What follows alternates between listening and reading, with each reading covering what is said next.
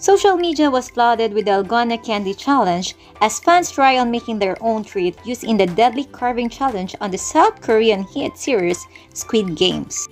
Dalgona is a popular treat with children not only because of its smoky caramel taste but because of the fun shapes stamped into it. Street vendors traditionally make Dalgona candy in metal ladles over open flames, but in this video, sweetheart, I'll be using different techniques. I'll be giving you some tips and advice on how to make this honeycomb candy using the materials that you have at home. So please continue on watching, sweetheart, and discover if I will survive this episode 3 of Squid Games.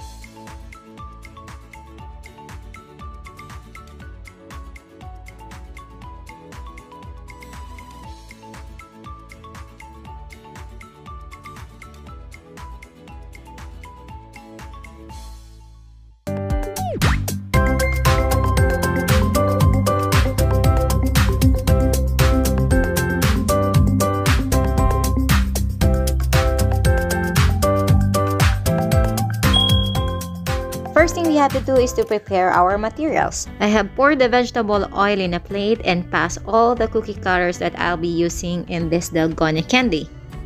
I have tried using this piping nail holder that is made of plastic, but of course if you have this stainless steel presser, meat presser, it is better to use this one. Of course you have to pass it through the oil as well. And now we can start to begin to make our caramel. Basically, we're just doing a dried caramel here. I am putting 50 grams of sugar. Make sure to start at low temperature, especially when you are using an electric gas oven because it burns so easily. When it starts to have a very light amber color, start to mixing it. This is the crucial part in cooking in an electric gas oven. If you have cooked it too much, it will gonna be very dark in color and strong flavor. So as you can see, I have lifted up the casserole and took out of the fire and started mixing it to dissolve all the sugar, and then add 1/4 teaspoon of baking soda. Continue mixing the mixture until the baking soda has completely dissolved and the mixture becomes frothy and doubles in size.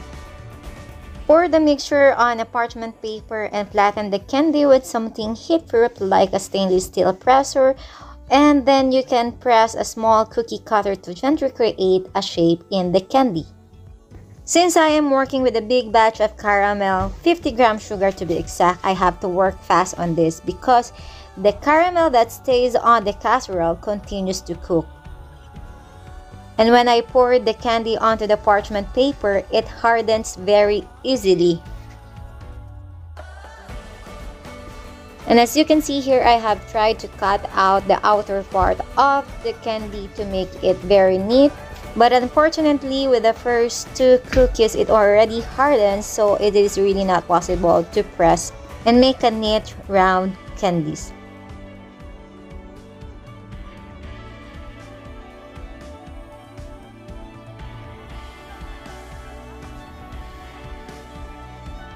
You can see here the big difference of the color of the first candy from the fourth candy. So I suggest that you do this with someone so they can help you press the cookie cutter or help you work faster for this caramel candy. You can see also that the triangle candy is broken because I have pulled out before it has been totally cooled down.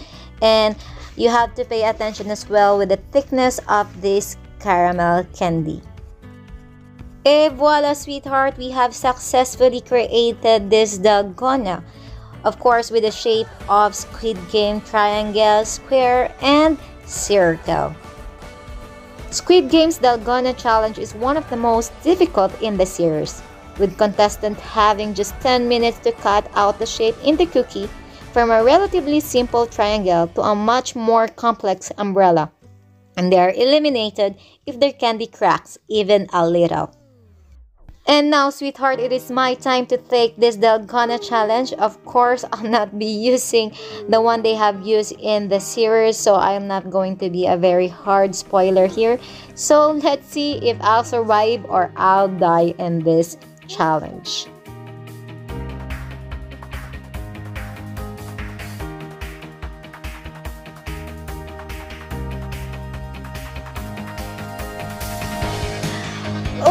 see. And what the F, sweetheart? So I am dead and I better run. But before I end this video, sweetheart, if you wanna see my trial and error and know some tips and advice how to perfect or how to make a perfect dalgona at your home, please continue watching. First is the amber light color for the caramels. As I've said earlier, if you overcook it, it's gonna be darker in color, and as a result, you have a burned caramel. Second advice, sweetheart, is to do this candy with small batches of caramels. You can see it hardens already before I can work with it. So better to call a friend or to call someone to help you to work with this.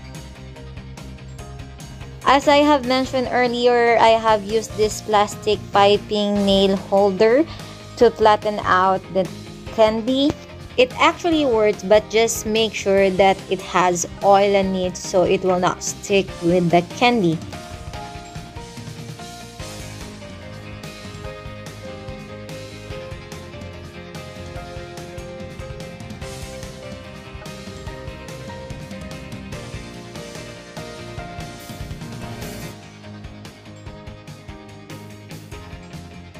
I even continue using the piping nail holder.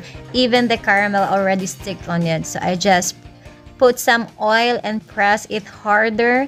Then it is more neat. Third advice is you really have to work fast on this caramel. As you can see, I have even cut the border of the round shape. So it's perfect round shape. Then of course, cut the excess when it's totally cooled down. And that sums up my Dalgona challenge, sweetheart, and I really hope you enjoyed this video. Please don't forget to like and share, and if you are new, please don't hesitate to click the subscribe button, hit the notification bell, and I really hope to see you on my next sweet adventure.